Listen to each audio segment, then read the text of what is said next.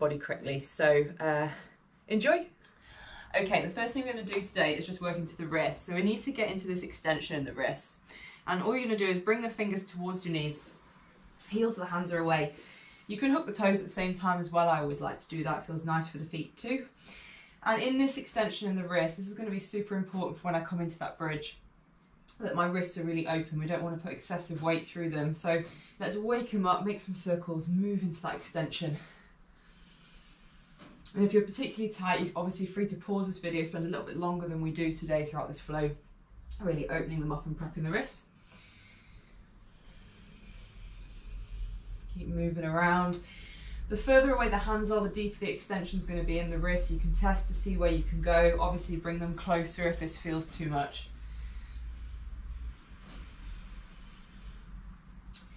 From there, it's always good to just work into both positions as well. So let's go into that flexion at the wrist, back them onto the ground, extend the arms by turning the armpits of the elbows forwards, and then just rock in and out.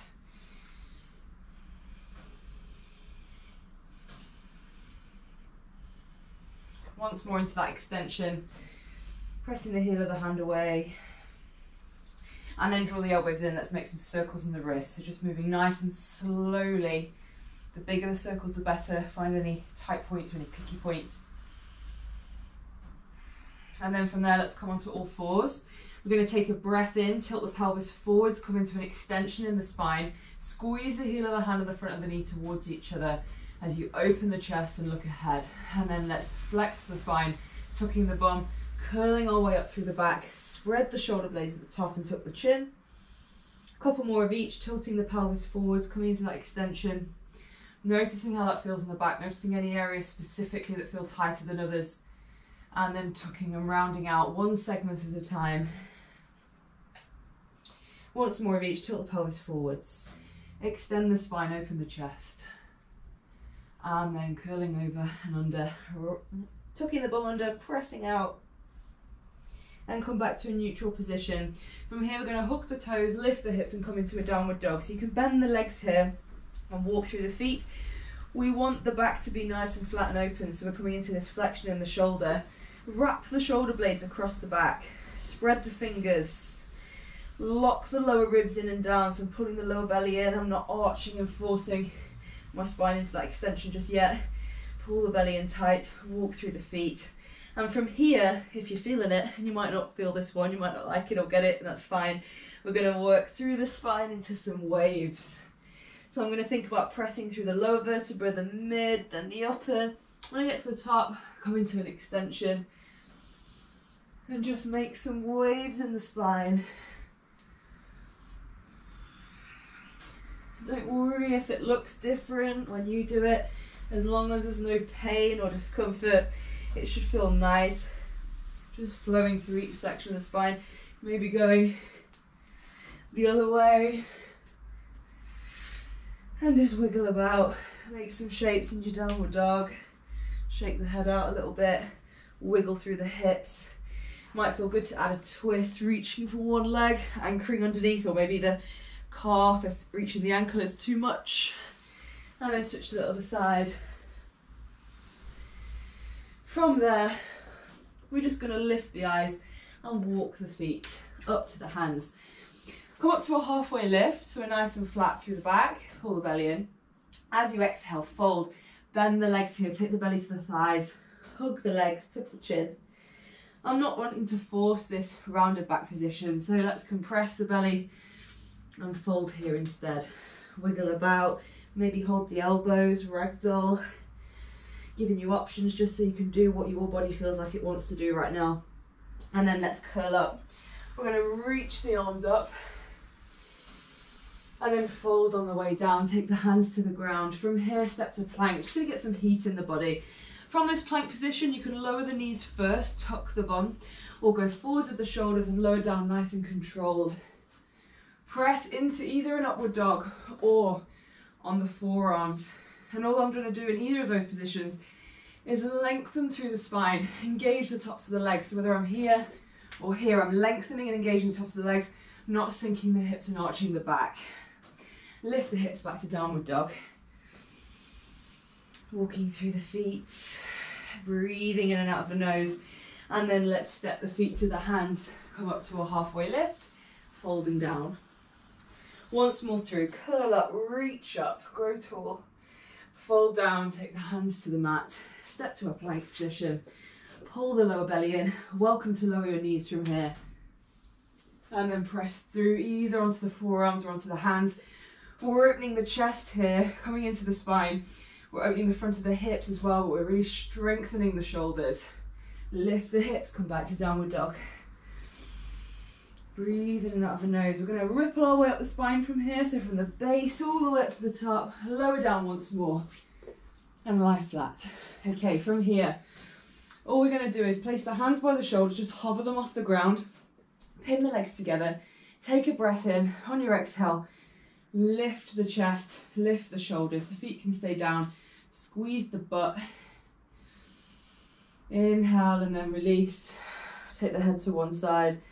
Take a breath in, inhale, prepare. Exhale, lifting up. And then taking the head to the other side. Might feel good to take the hands out, lift the chest, and back down. Lift, and back down. Just moving, doing what feels good for your body.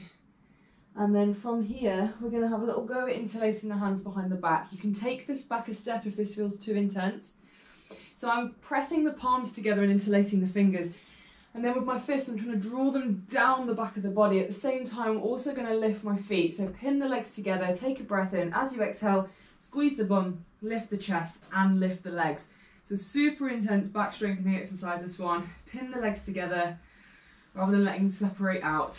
Keep them engaged. And then gently release back down. We're going to do that twice more, just getting some heat into the spine. Have a little moment to breathe and rest, and then when you're ready, interlace the hands. Draw the shoulders back, pinch the shoulders back. Take a breath in through the nose to prepare, and then let's lift up. Draw those shoulders down into the back, squeeze the legs together. Really strong activation in the posterior of the body. A couple more breaths here, breathing in and out of the nose. And then release, coming back down, take the head to one side. We're going to do that once more.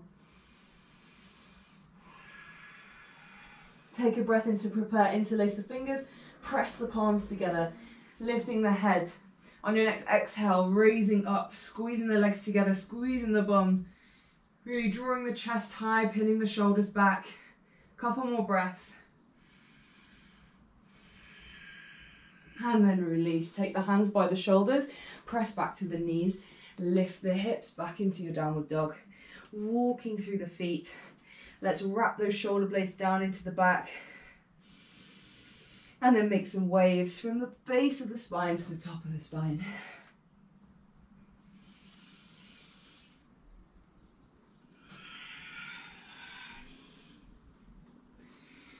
And then from your downward dog, all we're going to do from here is lift the eyes. Just take a little step or a little jump forwards and sit down onto your bum. You can use your hands to help you get onto the floor. So from here, coming into more of this bridge flow, all we're going to do is start with the fingertips pointing behind you, and we're sort of aiming the little fingers towards each other. But if your shoulders are tight, that might feel almost impossible. So just take your hands behind you, fingers away, so we're drawing the shoulders back. From here, whichever position you're in, pin the shoulder blades back together. Take a breath in through the nose to prepare, and then when you're ready, we're just going to start shuffling that bum further away from us. Be mindful of your elbows in this one. If you start getting pain in the elbows, I want you to come back and just take it a little bit easier. So we're coming into this deep shoulder extension. Keep drawing those shoulder blades together as I lower the hips down. Breathing in and out of the nose. Opening the front of the shoulders. A few more breaths. This one can feel particularly intense, so just take it at your own pace. Don't force this position at all. And then when you're ready, we're going to come back. So from here, we're taking the hands a bit wider now, or shoulder width, depending on where you are. So take the hands shoulder width. Fingers are still pointing back.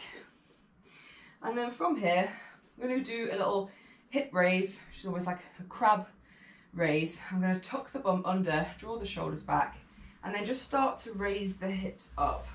Notice here I'm tucking the bum, not forcing the back up and arching the lower back. So squeeze the bum, elevate the hips, and now from here I can open the chest and lift the eyes up. So feeling the glutes working, pushing down hard through the feet. I want you to feel the backs of your thighs switch on, the hamstrings, as well as the inner thighs. And now we're going to lower the hips back down. So you can do a few raises there, just opening the chest and the shoulders, tucking the bum, elevating the hips, and then back out. So that's our first variation. And if any of these variations that we get to start to get too much, I just want you to take it back. Don't feel disheartened if you can't get into a full bridge today. I want you to just take it steady. I've been practicing yoga and practicing back bends for years and years and years, so it can take some time to really build up that flexibility and mobility, because you want strength there too. So yeah, please be mindful, just listen to your bodies, stop where you need to stop. So from this position, I've pinched back, I've tucked the bum, I've raised up, and now maybe I can start to press more weight into one arm and lift the other arm up, taking it overhead and back down again. Then maybe the other side and back down. And then from there, lower. So that's our next variation that we can go through. On the one after this, we're going to start bridging the hips up a little bit higher. So I'm going to tuck the bum, lift the hips, and now from here, raise one arm up. As I raise up, I'm going to open, lift the hips higher, reach that top arm up and over, maybe even look towards that top hand, and then place it back down again. And then switching to the other side, lift the hips, lift the other arm, start to bridge and open up, reaching that top arm up and over. Press through the hand and through the feet to make sure the knees don't suddenly flare open. So let's keep those feet grounded, pressing the feet down into the floor.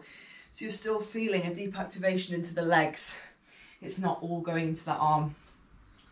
Okay, so we can start doing those. We'll just flow them side to side. Let's do a few more. You can raise up from one hand or raise up from both. So I'm going to press through one arm, lift the hips, reach up and over, take it back down again, reach, and back down. Keep pushing the feet into the ground. Once more, reaching up and back down. Okay, from here, all we're going to do is start to lie down. So I'm going to bring my lower back onto the mat. So in this supine position, knees point up to the ceiling, feet are about a foot away from your bum. And then with the feet grounded, we want to tilt the pelvis towards us first. So you'll notice now, once I've tilted the pelvis, there's no space under my lower back. From this position, I start to squeeze the bum and elevate the hips. Same as what we did for our crab hip raise. So from there, I'm not forcing and arching into the lower back, just tuck the bum. Activating the glutes, the hamstrings, the inner thighs, push the feet down into the floor. You have to actively think about pushing them down. Breathe in and out the nose and then slowly lower down again. We'll do that again. Sink the lower back to the ground, peel the hips up. Pressing the feet into the floor. And then lower back down. On your next one, it might feel accessible to take the arms up and take the hands by the shoulders. So I'm going to sink the lower back first, peel the hips up. Once I'm here, now let's see if we can get our arms in this position. If you can't get the heel of your hand flat or point the elbow up to the ceiling, I don't want you pressing up yet, because if the heel of my hand isn't in contact with the ground, I'm going to put a lot of excessive pressure into my wrist and I could really hurt myself there. So just be mindful. So I've lifted up, placed the hands by the shoulders. Elbows are pointing up towards the ceiling, not out. And now I'm going to press through the feet and the hands together, maybe just lift to the head and lower back down again, and just see how that push feels. Take a breath in, and then press through the hands and the feet, maybe lifting a little bit higher, and then coming back out again. If you need to lower down and rest, you can rest. So each time we're just pressing and seeing if we can get a little bit more range. If you feel any discomfort or niggling or pain in the spine, you need to stop. Don't force anything. As we're coming into a really deep back bend now. So take it back to any of the other variations that we've just played with and just focus on working on your mobility. So from here, lifting the hips, place the hands by the shoulders, elbows point up, and now pushing through the hands and the feet together, moving controlled on the way up, don't force it or go too fast. And now as I get to the top, I'm able to extend my arms, my feet are grounded, I haven't rolled to the outer edges because my knees are going to flare out, and you will feel that a lot more in the lower back. By taking my head through the shoulders, I've created more space in the upper back as well. And this will also take pressure off the lower back if you're feeling it there. So rather than having the head hanging here and looking at the hands, I'm going to struggle to extend my arms in that position. It feels worse on my wrists and my lower back. So take the head right through. You can play with leg variations, bringing the feet together, extending the legs, pressing through the arms. You can keep the legs bent. Obviously, the shorter my shape is, if I walk my feet closer to my hands, I'm now in a deeper back bend. That's going to be more intense on my spine. If I create a bit more length with my feet a bit further away, that may feel better for some of you. Lower the shoulders to the ground and slowly come down.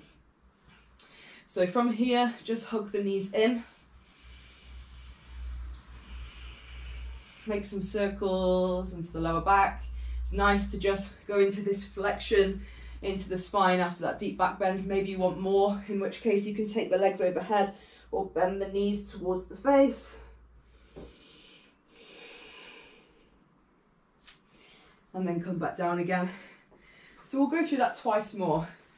And on these next couple of rounds, if that full bridge feels just not achievable right now, or you're feeling too much somewhere in the wrists or in the spine, I want you to take it back a step. So maybe you go back to the crab hip raises, maybe you can reach and lift one arm up and just have a little bit of fun moving into those shapes. And those of you that feel more comfortable can come down into the full wheel. Bridge, either. So from here, we lift the hips up, we place the hands by the shoulders, and I want you to press slowly on the way up rather than jarring and pushing really fast. So let's push through the hands and the feet, really feel what's going on in the body, and then take the head through the shoulders, like you're looking through a window. Breathe into it, stay there for about 5 breaths or so, and then come out when you need to come out. So do another 1 or 2 of those in your own time. The other option that you can play with if you want to add a little bit of a challenge is to go from our crab position. If you've got a really sticky mat like mine, this may slightly make it harder for you because your hand can get stuck. So what I'm going to do, just be careful, lift the hips, and then I'm reaching one arm up. As I reach up, I'm bridging the hips. I'm going to turn this bottom hand as I bring the top arm over. And now I've come all the way over into that bridge, come out the other side and sit back down. Let's have a little go at that as well. Try it both ways. Lift the hips, arm reaches up, start to turn this bottom hand, and now I'm back into my bridge. Lower out or come out to the side, you can choose, and then let's hug the knees in again. Roll around, maybe go into a happy baby.